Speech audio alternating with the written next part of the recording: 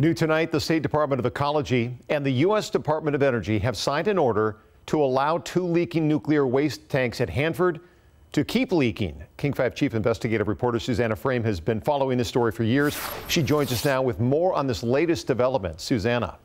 Greg, I just got off the phone with a tribal Hanford advocate, and I spoke to others earlier today. They are criticizing the just released plan to allow 2 underground tanks to keep leaking toxic sludge into the ground. The announcement about the Hanford tanks comes after a year of negotiations between the state and the U.S. Department of Energy, which owns Hanford. Instead of coming up with a plan to empty the known leakers, the Department of Energy will now take other measures to mitigate harm, including covering the top of the tanks with a barrier to prevent rain to get into the tanks, and that should slow down the migration of the leaks. The advocates I spoke with are surprised and disappointed with this agreement.